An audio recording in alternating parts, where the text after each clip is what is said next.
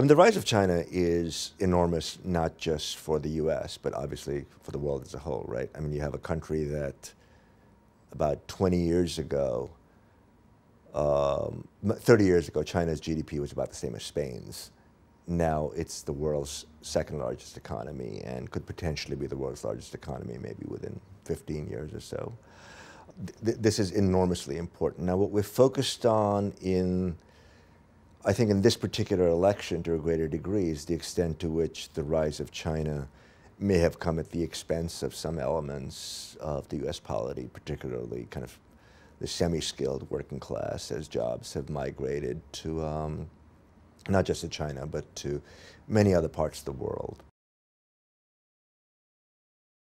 Broadly speaking, I mean, the fact that China has grown and grown so fast has been very positive, I think, for humanity as a whole, first and foremost because you've had 600 million people in China lifted out of poverty, which is a massive human achievement.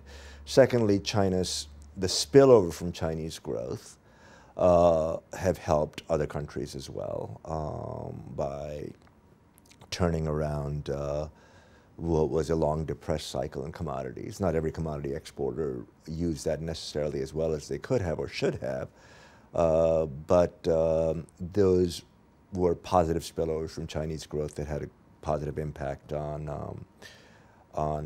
incomes and wealth in places like Brazil and places like South Africa. To what extent these can be retained, or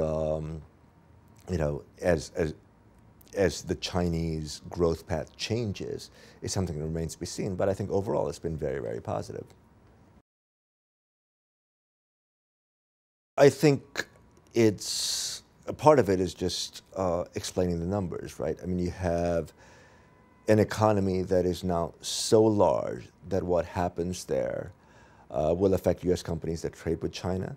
It will also affect Brazil, it will affect Germany, it will affect Japan.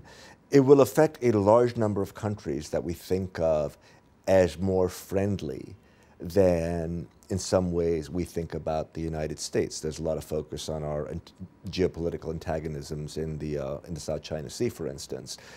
The point is that notwithstanding these geopolitical antagonisms, the world economy is now so finely intertwined, global trade flows are so large, global financial flows are so large, that what happens in the world's second largest economy and the world's largest trader is almost certain to affect what happens to the world's largest economy, either directly or by the domino effect it has on other economies. So I think it's important to recognize that China is now so big that whether it succeeds or it fails,